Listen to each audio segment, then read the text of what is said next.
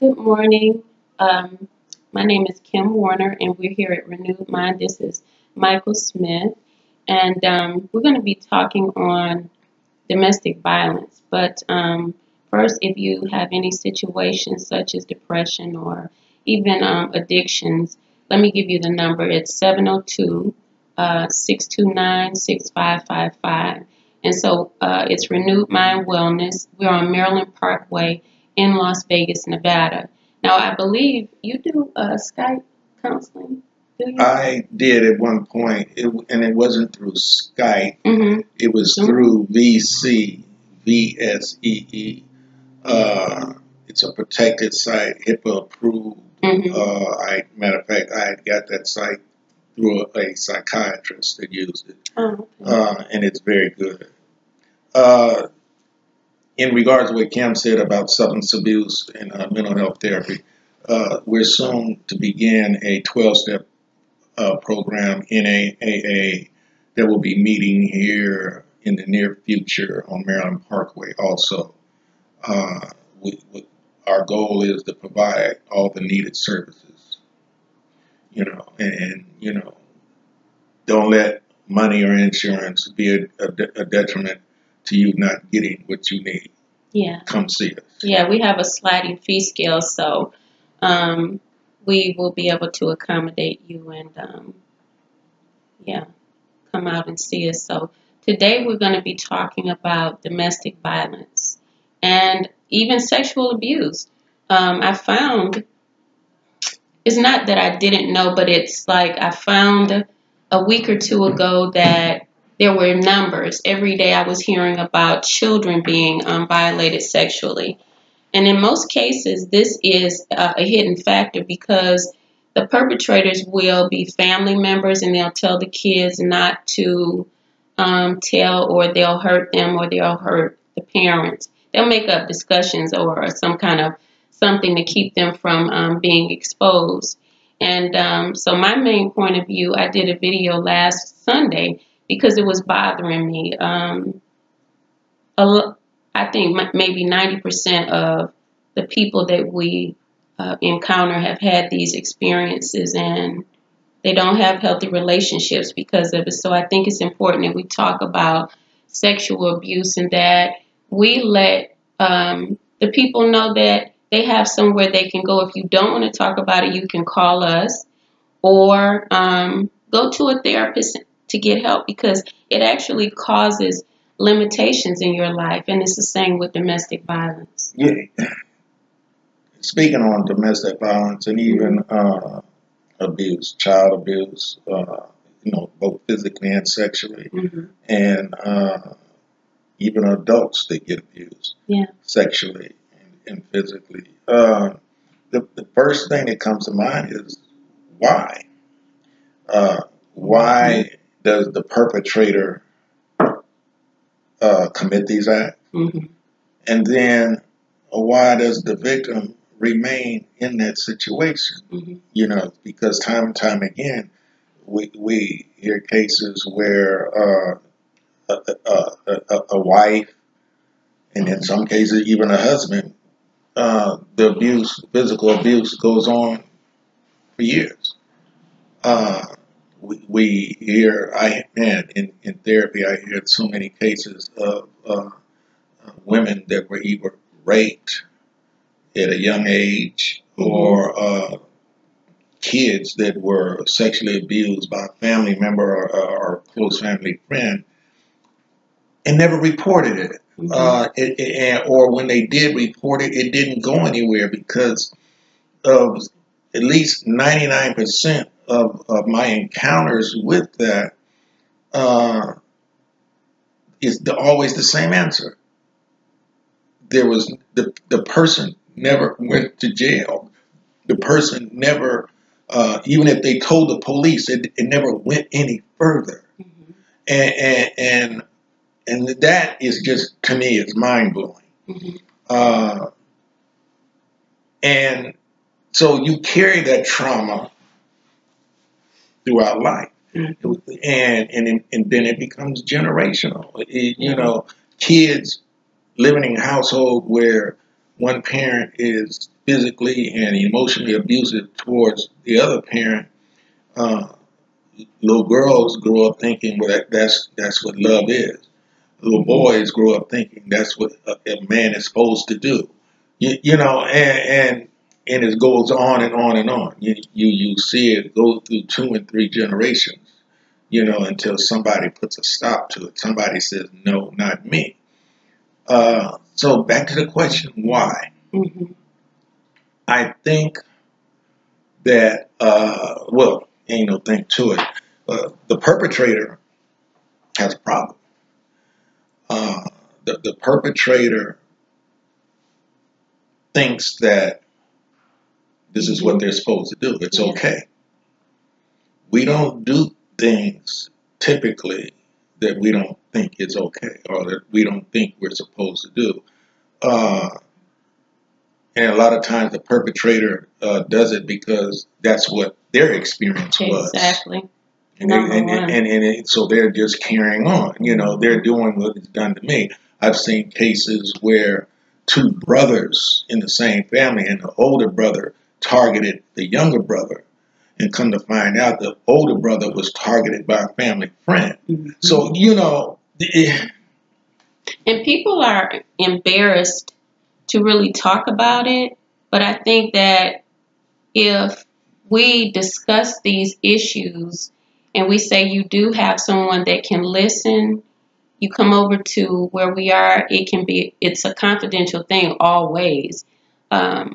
Then you have a way out because you have a way of understanding that your feelings are valid when you feel like something is wrong or this is unhealthy. You don't have to be captivated or limited in that space of living concerning sexual abuse or domestic violence. You know, we do learn from our environments. Domestic violence, by the way, is not just physical. It comes in verbal aspects, and it is tactful. And Yes. The reason why I say it is because someone is angry, and that anger begins to hit the individual that they're with. And then the anger sees that it's okay, and it keeps hitting the other person or even the children. And what happens is that it escalates in some way or another. Someone can stay verbal. They might have, we talk about narcissistic behaviors. They actually get a thrill or get off on hurting people with words. That's verbal abuse. So if you're experiencing that, you can change it. If you are the perpetrator, you can also get help. Because what we say is in generations, it happens because it's a domino effect. The person that's giving the violence or the verbal abuse or the physical, the sexual abuse, it's been given to them. They've experienced it in some way or another. And so this energy is traveling from one generation to another. And how you stop it is you begin to look at it and say, I just can't handle it anymore, because that thing actually is meant to kill you. You know, and she mentioned behaviors. So let's look at behaviors and the nature of behaviors. Mm-hmm. Behaviors are really, even from childhood on, is designed to get you attention, the attention that you want. The behavior of a person that engages in physical violence, physical abuse, in a relationship or otherwise, the first time they do it, it's a trial. It's a sample, right? Mm-hmm. But like any other behavior, if you do it and get away with it, then you're going to do it again, and then you're going to do it so many times that it becomes part of your. It's a habit. It's part of your behavior, and you do it just automatically until you're made so uncomfortable with that behavior that then you will change it. But as long as that other person allows you to behave like that, you're going to continue. And like she says, sometimes it will escalate because, I can get away with this. Now, there's no checks on my anger. Let me let it fly all the way off. And then here comes the physical part. I You like know, that. so what I'm saying is, in most situations, uh, there has to be willingness on both parts. Mm, yeah, it's true. I'm not trying to say blame anything on the victim, but they have a responsibility. Yeah, that's. The very first time that it occurs, Mm-hmm, they they have to react at that time. mm-hmm, Either they allow it or they don't allow it. mm-hmm. You Yeah, know, because if it's not stopped, it will continue. it's true. There's no other way of looking at it. It's the same with any behavior: substance abuse, Mm-hmm, uh, stealing, mm-hmm. lying, any of those behaviors. Wow, At first, powerful. you feel anxiety about engaging in that because, okay, I'm not supposed to do this. But especially with stealing, Mm-hmm, you know, I've seen little kids that'll steal, and if they get away with it, even adults, then they'll steal again and again and again mm-hmm. until the law or someone steps in and That's right. says, "No, you can't do this," and you receive punishment. Even then, after that punishment, if you feel like that punishment wasn't that great, you're going to keep on doing it Mm-hmm. until the punishment becomes so unbearable that, okay, something has to change. Yeah. And it's like that with stealing, lying, substance abuse, physical abuse, and just everything, any behavior. Until you become so uncomfortable Comfortable. Yeah. within that behavior that you can no longer keep supporting it, you're not going to change. Yeah. Yeah, and I mean when you're looking at relationships and there's physical violence, a lot of times the victims will say, "Well, he said that he loves me," or "she said," because this is not just one way. Women, Yes. they physically, they hit too. And emotionally abused. They do. Yeah. And so what you said right there is a valid point. The emotions, as a person is emotionally damaged, that's where the health issues begin to come in. Yeah. And it's the most pertinent part because you can hit a body and it will heal, but the Yes. emotions being internal Yes. are the hardest part of an individual to heal. So it's like, look at how you feel inside of you. If Yeah. you feel every day you're waking up, this is not good for me, make a change or make a decision to change because the hitting, the victimization is not going to stop until you find that you can be a victorious person, meaning that you find a way to overcome that. You and your partner, your children need therapy through that because even if it's something that's passed down, you might have left home to be with, a person. I've seen relationships like that. Usually, if you were in home, that energy is still following you. And so until you find out why you have been a part of that energy, that's what it is, then it's not going to stop. You're going to attract people to you that are the same energy. Right. Likewise, Right. I my grandmother and my mother were domestic violence victims. No one has ever hit me, but I had the encounters of verbal abuse. Now, the flip side of that is, and that's from my dad, you know what I'm saying? But the flip side of that is that I have a temperament. I can say that I could be or I could have been an abuser. So you got to look at all of this here because my roots had abuse in them. And I say this because I want people to understand what's happening. You can have that emotional trauma that calls you into the situations, and it's only you that's going to be able to change that. So, When you spoke about physical abuse versus emotional, mm-hmm, and how physically we heal, but the emotional mm-hmm, scars go very deep. The emotional scars they remain in your psyche, mm, and I will go even further to say that they damage you they spiritually. sure do. And when that occurs, yes, the body gets ill. Mm-hmm, There's a gland in the brain that whenever it encounters stress, it shuts down the immune system. mm-hmm, Uh, the human, we were never meant to be under constant stress. And believe me, when you're in an abusive situation, you're constantly under stress. if you wake up in the morning and you don't look forward to that day, you're Mm-hmm. under stress constantly.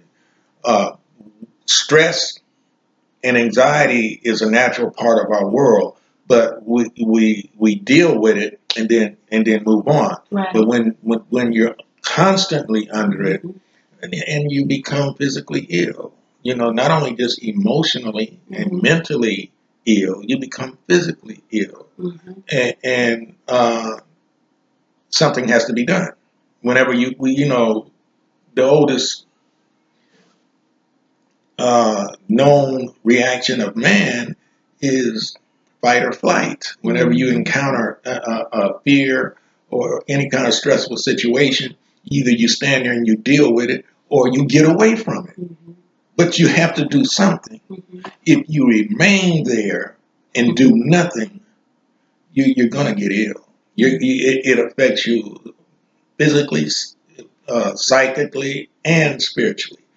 You can't get around that. And why do we remain there is the question. And in that, we have to realize that the person is not going to change without getting help No. because it's been a part of their environment. People don't just pick up to be like this. I mean, you can be 20 years old and then you begin to feel like you can just talk to people any way that you want and you're self gratified by it. But it's coming from somewhere in your experience that you feel you need to express anger or hatred. So for anyone that is in a relationship and you have children or children that are experiencing that, you need to get some help for them because what happens is that we grow up and we have unhealthy conditions living. We're limited in our living capabilities, in our professional capabilities. We're limited when you look at the world. We have all of the same issues we're talking about right here. People are depressed for different reasons, but they don't get help. You know what I'm saying? But when you look at depression, depression is a sign. When you look at domestic violence or verbal abuse, it becomes depression because now no one hears my voice. I haven't been heard. How can I get this out of me? How do I get? And the mind is confused until we make a choice. The mind will not stabilize itself to say you're a winner, or you can make it, or you're great. You're not somebody else's opinion. You have to make a decision that you have an opinion for yourself. Like you get up in the morning, you might feel like you're ugly because you've been in some kind of abusive situation, sexual, whatever it is. But you have a choice. That's what God gives us. So you go back to the spiritual man. And it's not that, listen, if you go to church, you can get counseled by your pastor or whatnot. If it works and your partner and you are getting help for that, that's great. But if you go to church and you're praying and you say, I'm praying for God to help me out, please get therapy. Because your mind has to be impacted by self-worth.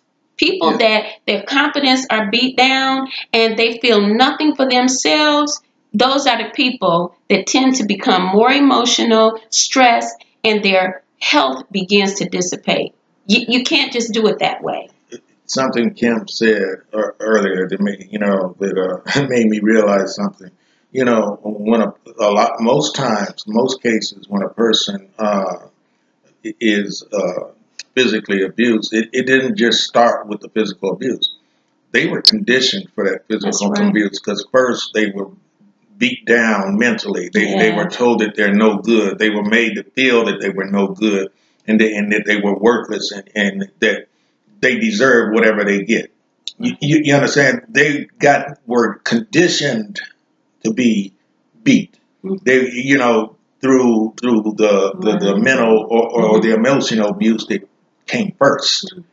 Mhm. You know, because very very seldom does a man just out of nowhere strike a woman. He's done other things first. He's done other things first. You know, those but I go back to the why. Mhm. So you also mentioned about our world. We created an environment that supports Yes. Everything that you see going on right now. We created an environment, through the music that is programming us, Mhm. through the internet, through all the social media, through laws that have been passed, Mhm. through laws that have been strict down. They taking religion out of the schools. Mhm. They taken away a parent's ability to chastise their children. Uh, so many things have happened where there are no checks and balances. Mhm. It's okay now to call a woman that B word. Ooh. They call each other B's Mm. out of friendship.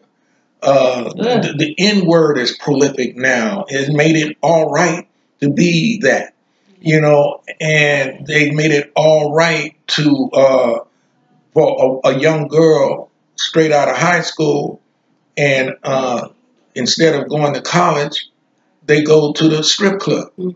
They've made it all right. They've made it okay to do these things. They've made it okay for men to go and look at naked women, and they meet up there for the football party. They meet up there for the bachelor party. They meet up there for all kind of different reasons. They've made it okay to degrade females. Our society has created this situation, this environment. Um, yes, I am not a supporter of our environment. Even I know I'm gonna be criticized for this, but even our churches are responsible for the environment that's been created Yeah. because they do nothing about it. It happens amongst their congregations. You have deacons going out with, they're married and going out with women of the church. You have ministers doing it. Mhm. You have Yeah, this is a topic that will kind of like evolve into all different kind of situations. everything. But Yes. my thing would be is woman or man, find your respect. Respect is the word, I would say, because if you respect yourself, you will get out or you'll First, find a way. first If you and are a man foremost. or a woman, Yes. but then if you have children, you're going to look at your children and the impact of them and their health and what is going to be the long haul for them because we're looking at generations. Yeah. Morality did not end in one generation. There were leaderships of America and all throughout the world that began to break down the barriers of morality. And morality is what you need for checks and balances. That means that when Michael brought up prayer, people don't pray, and it was put into effect so that people would actually begin to respond the way that they do towards each other because prayer is necessary. You did not create yourself. The politicians did not create the world. No. It was a universal God. And so when you get back to asking God for the support and the help, yes, it's going to help. But then he put people in place to help you get a mental balance on how to handle your life. So if your life is out of order, you feel like that, then you have people reaching out to you. Ooh, listen. People put in place, right? Yeah, there are people put in place to support you, and there are also people put in place to bring more attention to what's wrong in our world. Mm-hmm. Look at who they elected as president. Oh my goodness. He is the epitome Yeah. of what's wrong in our society. Yeah. So that is put there for a reason, Mm-hmm. to bring attention to it, to put it out in front. Mm-hmm. If you do not like what's going on right now, Mm-hmm. then it's up to us as a whole to change it. It is. And we have to start with self. Right. We have, young people have to know how to respect themselves, but they get it from the adults that raised them. Mm-hmm. And we have to correct our households. Yeah. We have to stop having these single parent households. Yeah. It takes a male and a female influence to raise a child. Yeah. yin and yang. You took it out my mouth. Without both sides, you don't have a whole. So our families are not whole. Our neighborhoods are not whole. Our society is not whole. We're denying our birthright. We're denying our birthright. So the why is because spiritually we're unbalanced. We have to bring that back home.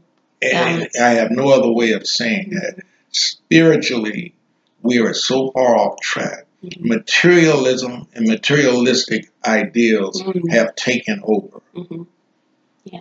Things have become people's gods. Your car, I want the car that you have, I want the house that you, that's not what's going to make you whole. Yeah. You know? Kids are, it's more important to them to have a pair of Air Jordans than it is to get an A on their report card. Right. The focus has to shift back to what's important.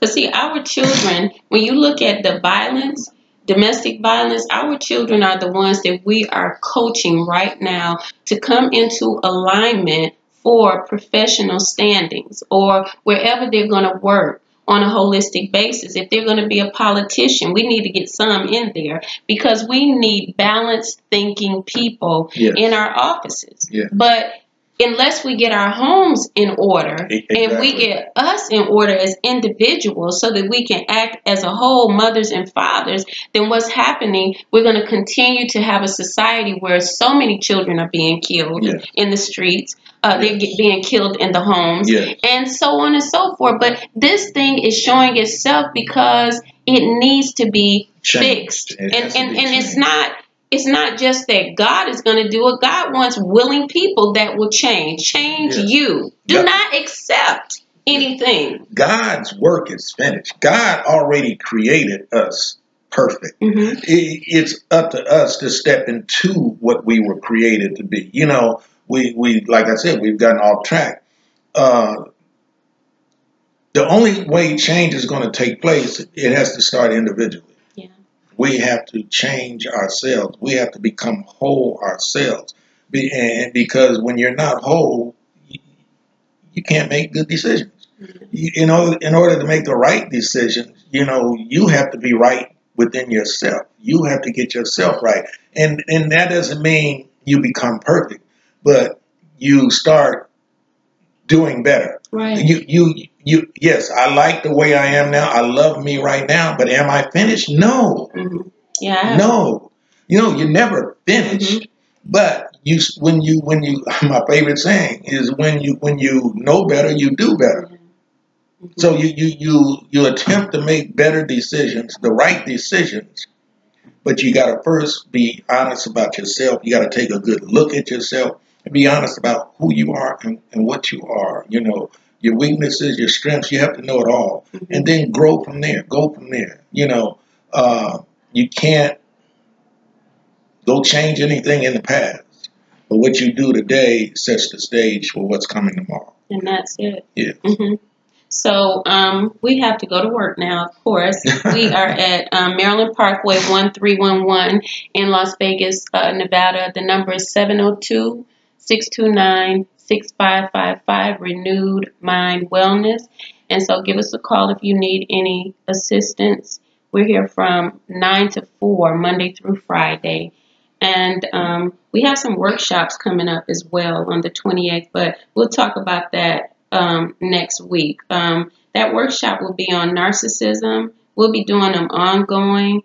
And so like and subscribe to our YouTubes and pass them on. Know that you don't have to live with domestic violence. God does supply the right person for you. Love.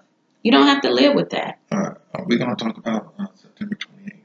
Yeah. You wanna tell them about it? On September 28th, we have a workshop coming up where we're going to be speaking. Any providers out there, people that are interested in fixing, themselves and society. Where the September 28th, which is a Friday, 2 weeks from now, and it's going to be at Flamingo and Decatur area. Mm-hmm. That I don't have the address on me, but our next broadcast we will we'll have put it. it up. It's next Thursday. No, No, I broadcast. no. Okay, yeah, Mhm. next Thursday will work. Because I just thought I Yeah. go out of town, but I'll be back Yeah. Thursday. Okay. Okay. So, again, you can reach out to us if you're interested in the workshops. You can call us here, and you can ask for me, Kim. Michael is in and out, but myself or Iffy will help you. Okay. So thanks for watching, and we pray good health and strength for you and mental healing. All right. God bless. God bless you.